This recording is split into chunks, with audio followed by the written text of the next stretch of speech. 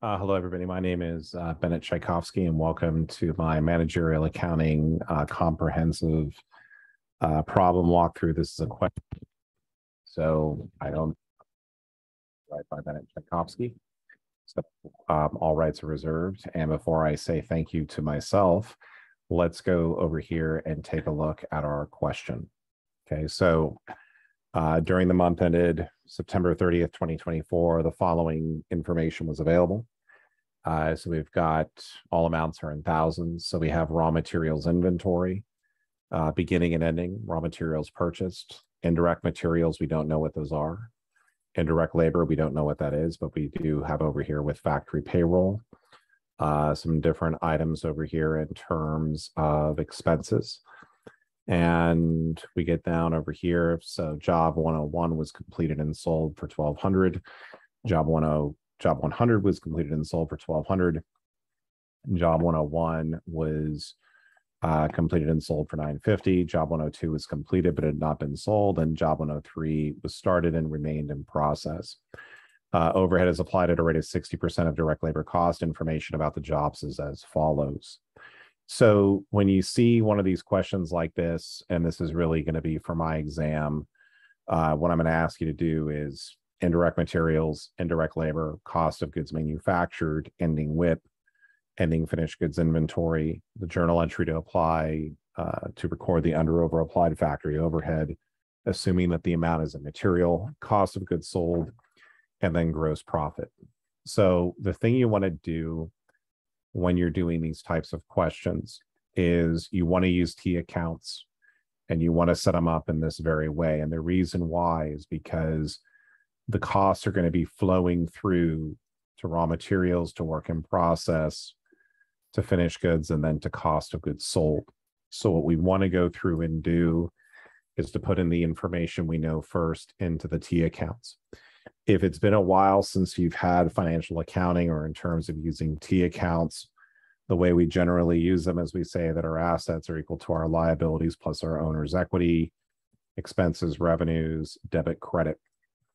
Assets, which is going to be what the inventory accounts we're dealing with, typically have debit balances. They're increased with debits, decreased with credits. Expenses typically have debit balances, but when we're looking at over here, these are really kind of more like the factory payroll and the overhead are really more of holding accounts for us. So we'll deal with those as those come up. So for my raw materials inventory, my beginning balance. Okay, so the ending as of July 31st, so the ending as of August 31st becomes the beginning as of September 1st. So my beginning balance right over here is at 60. My raw materials inventory at the end of the month was 120. Okay, my raw materials purchased over here, it's going to be at 500. Okay, so I don't know my indirect materials, but we'll get to that momentarily. Let's go ahead and go to factory payroll. My factory payroll for the month was at 540.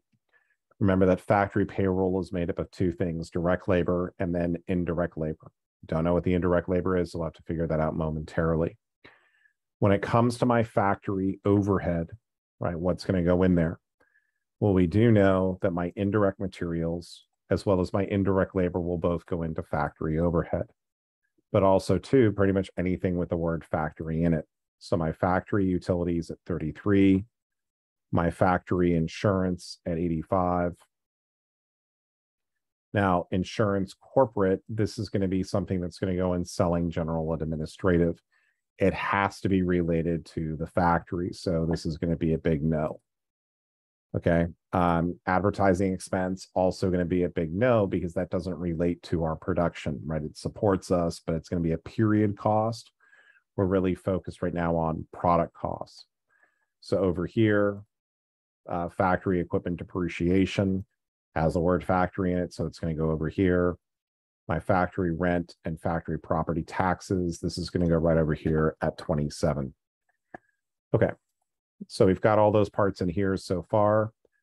This is going to be very important information, but we'll deal with that just momentarily. But over here, this is now telling us, well, what's in the work in process. So for job 100, my beginning WIP is going to be 65 plus 80 plus 48, or 193. My beginning WIP for job 101,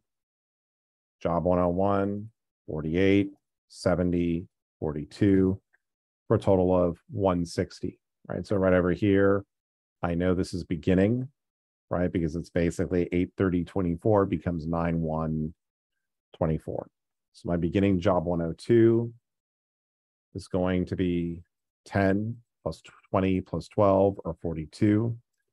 And for job 103, this over here is going to be a beginning of 0 because this job was started during the month. Okay. Now, when it comes over here to direct materials, right? So over here, direct materials for job 100, job 100 was 100, job 101 was 80, job 102 was 200, and job 103 was 50. So what I'm going to do over here is this is basically to 100, to 101, to 102, and then to 103. So the amount of direct materials I put into production during December was 100. This is going to come out of raw materials, and this is going to go into work in process. So this is going to come through right over here. Okay, so when it's basically says that the following productions were, if it was direct materials of 100, we have to ask ourselves, well, where did that actually come from? Well, it came from raw materials. So it leaves raw materials and goes into the work in process. For job 101, during September, the amount of the direct materials was 80. So we're going to have over here 80. It's going to leave raw materials. And then it's going to come down over here to my work in process for job 101. For job 102, the amount that's going in there is right over here at 200. It leaves over here raw materials inventory, and it's going to come down over here to our work in process for job 102. And DM is another word for direct materials, or Demon Master, whatever you prefer. Okay, so for job 103, the amount of our direct materials is going to be 50. So this is going to be 50 to job 103. So this is going to leave over here, and it's going to come down over here to our work in process job 103. Now, if you're looking at this, you're probably saying, dude, yeah, we've done this before in chapter 14, or we've done this for our just regular introduction to managerial accounting. The only difference here is we now have multiple work in process jobs because we're now doing this for the customer, right? We're customizing, we're job order costing. It means we're creating custom projects. We have to build each one of these individually. So now it comes, I need to make sure that this actually balances. And what this is going to represent, my indirect materials, right? So the indirect materials, just like indirect labor that we discovered before, this is going to travel down over here to our factory overhead. Okay, now how do we go through and figure this out? Well, if I'm solving this like an equation, it's going to be 60 plus 500. My debits minus 100 minus 80 minus 200 minus 50 minus X is going to be equal to 120. If I'm going through over here and solving for X, 60 plus 500 minus 100 minus 80 minus 200 minus 50 minus 120, this is going to give me the amount of 10. Whenever you compute a number, make sure that it works. 60 plus 500 is 560. The sum of right over here, the sum of 100, 80, 250, and 10, this is going to be 440. 560 minus 440 is 120. So I know this balances, so this is the correct amount. So we're going to put that right down over here. It's going to go to our factory overhead. Okay, so now we're ready to do the same thing with factory payroll. So we're going to have over here to 100, to 101, to 102, to 103. And so our direct labor balance is over here. This is going to be 150 for job 100. This is going to be 90 for job 101. This is going to be 160 for job 102. And then for job 103, this will be 160 and then 60, right? So again, all I'm doing over here is I'm basically taking the amounts and putting them into my factory payroll. So let's put these into our work in process accounts. Our DL is for our direct labor. So we've got direct labor, direct labor, direct labor, and direct labor. So this is going to job 100. This is going to job 101 is the 90. Job 102 is going to be the 160. And then job 103 is going to be the 60 over here. Now, what did we say about factory payroll? Well, factory payroll has to equal what? It has to equal 0. So the amount that I need to do over here to balance this is going to be, sorry, to make sure I did this right. So 150, 90, 160, 60. Yeah.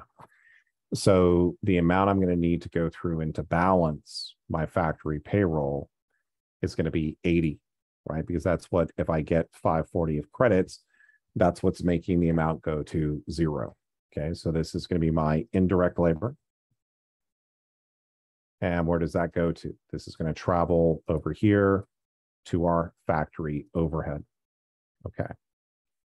So right over here, you've got 80, and this is going to be our indirect labor. Okay. So here's all of our factory overhead, but this is all well and good. But one of the things we're doing when we're doing job order costing is we are estimating our overhead. And why is that? It's because these costs may not be coming through until the end of the period, and we have to invoice our customers quickly. Now, it tells us that overhead is applied at 60% of direct labor cost. Now, what I want you to do over here with factory overhead is very important. On the left, I want you to write actual, because these are the actual factory overhead costs. And on the right-hand side, I want you to write applied. Okay. What does this mean? Well, we're applying overhead at 60% of direct labor costs. What does that mean? That the applied factory overhead is going to be 150 times 0.6 or 90. This over here is going to be 90 times 0.6 or 54. Okay. Over here, this is going to be 160 times 0.6 or 96. And then over here, this is going to be 60 times 0.6 or 36. Okay, so when we apply factory overhead, there's a couple different ways we can do it, but you can do it like this. So we're going to take 90 times 0.6. Now, what's very important, and we're also going to do, it's going to be 150 times 0.6 of 90. What we have to make sure that we go through and do is that this number didn't come from anywhere. It came from over here.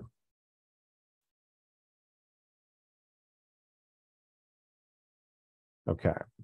So the amount I'm applying for job 100 is at 90. For job 101, it's going to be at 54. For job 102, it's going to be at 96. And then for job 103, this is going to be 36. Okay. So right over here, basically for job 103, it's going to be at 36. So now what I'm going to do, so all I have done, right, if you kind of think about it like, well, what did we do just now? Right, well, what we've gone through and have done is we've essentially gone through and we've applied, we basically put everything into the T accounts, right? I've balanced out my factory payroll down to 0. I'm going to worry about my factory overhead later. My raw materials is balanced. What I now need to figure out is what happened with each one of these jobs. Job 100 was completed and sold for $1,200. If my job was completed and sold, I cannot leave it in work in process. Can't leave it in here. So I'm going to have to move it out. Okay, so over here, I've got 533 of debits. It cannot stay in here. It's got to go to cost of goods sold. So over here, I'm going to show this as a credit. And this over here is going to be traveling to my finished goods inventory. So this 533 is going to come right over here, right? But it's not going to stay in there either. It's been completed. So it's going to leave over here. And then this is going to travel to my cost of goods sold. If it's completed and sold, it cannot stay in my finished goods inventory, can't stay in WIP. It's got to come over here. But for every credit, I need a debit. For every credit, I need a debit. So this is where it's ultimately going to be. So this language becomes extremely important. Okay. Job 101 was completed and sold for $950. The amount isn't really relevant, but what is relevant right now is I cannot leave this in work in process. So over here, I've got 160 plus 80 plus 90 plus 54. I'm going to show this over here as a credit for 384. What happens to this balance? Well, it was completed and sold, right? So I'm first going to have to put it over here. It's got to leave WIP, come into finished goods, but it cannot stay in finished goods inventory. It's got to leave over here, and then it's got to go over to my cost of goods sold. Okay. So coming down right over here. So, and then job 102 has been completed but not sold. So if it's been completed but not sold, it cannot stay in here, right? Because this is work in process. So over here, I've got 498. To get it out of here, I'm going to have to go through here and show it as a credit. So this is going to come over to here and go over to my finished goods inventory. But it doesn't go to cost of goods sold because it was completed, but it was not sold. Okay. Job 103, I'm going to go ahead and add up these amounts. And I get a total of 146. Because job 103 was started in the month and it was still in process, we're going to leave this in WIP. So let's kind of review kind of so far, right? My raw materials inventory, that balance is good. My factory payroll is going to have a zero balance, right? So this factory payroll now has a balance of zero. We're not going to worry about the factory overhead. We'll deal with that momentarily. But over here, my job 100 has a zero balance. Job 101 was completed and sold. Job 102 was completed and sold. So my WIP is going to be here at 146. When I go to my finished goods inventory, I add up my debits and I add up my credits. I subtract my smaller from my larger balance, leaving the remainder on the larger side. I get 498. Now, what does this number represent? It's my only amount over here for my, it was completed, but not sold. So I know that this balance is correct because these two balances over here were sold. And tentatively, my cost of goods sold number is going to be at 917. But let's go through and put in the information that we know, right? We're asked to go through and to come up with these different values right over here. So as we look at this over here, my indirect materials that were used in production is going to be 10. My indirect labor is going to be 80. My cost of goods manufactured, and again, I want you to really pay attention to this because I have a lot of students that miss this on the exams. What does cost of goods manufactured represent? It is the collective amount that we sent out of WIP into finished goods inventory. So this is going to be 533 plus 384 plus 498 or 1415. That is the amount of my cost of goods manufactured. My ending WIP as of 9/30, it's just this balance over here. My ending finished goods inventory is over here at 498. But now I come into this part over here and I got to look at my factory overhead, because remember from the last exam, right? Factory overhead has to be what? It has to be 0. So what we're going to do now is we're going to add up 10 and 80, 33, 85, 44, and 27. I get 279. When I add up my credits over here, I get a total of 276. Now, when I subtract the smaller from the larger balance, leaving the remainder on the larger side, I get a number of 3. Okay, so when I look at what this is, this balance has to go to 0. So what is the journal entry I'm going to need to make? Well, to make this go to 0, I'm going to need to have a credit over here of 3. So I know I have to credit factory overhead over here for 3. Okay, now for every credit I need a debit. Because, and for this type of problem, you're going to assume that the amount is any amount of any adjustment is immaterial. Okay, I'll deal with material adjustments on another one. But over here, if it's immaterial, I'm just going to go ahead and debit cost of goods sold. And so what we're going to do over here is we're going to come up here and we're going to say, okay, my cost of goods sold, I'm debiting this for 3. So my ending balance of cost of goods sold is going to be 920. Now, why am I putting it to cost of goods sold? Because when I look at this adjustment relative to the cost of goods sold balance, it's less than 1%. So I can kind of go through and say, okay, I'm just going to put the whole amount to cost of goods sold.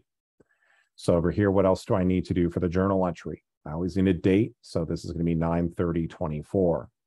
Now, in terms of the description, this is why I wrote actual and applied, okay? My actual was greater than my applied, so I under-applied my factory overhead. So this is going to be to adjust for under-applied factory overhead. Okay, so over here, if I need a debit, if I need a credit to this, I didn't apply enough. I only applied 276. I should have applied 279. So we say it is under applied. Okay. So this balance has now gone down to 0. So this one over here, the journal entry, to go through and record this, this is what we just did right over here. This is the journal entry.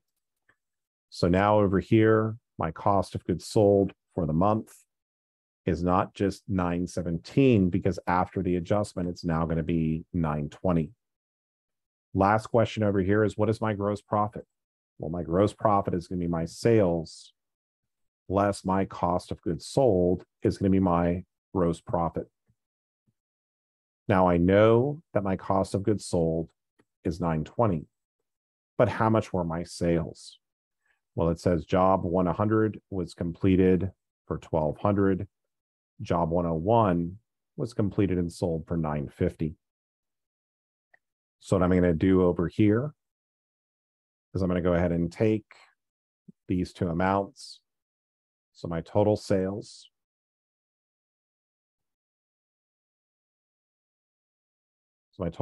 is 2,150. So over here, this is going to be 2,150. Got over here, my cost of goods sold is 920. So my gross profit is going to be 1,230.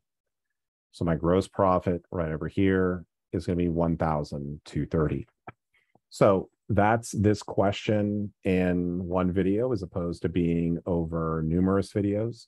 But hopefully this helps. And I want to thank you for being with me here today. Please don't forget to leave any questions you might have below. And I appreciate you liking and subscribing to the channel. I look forward to seeing you on the next video. Have a great rest of your day.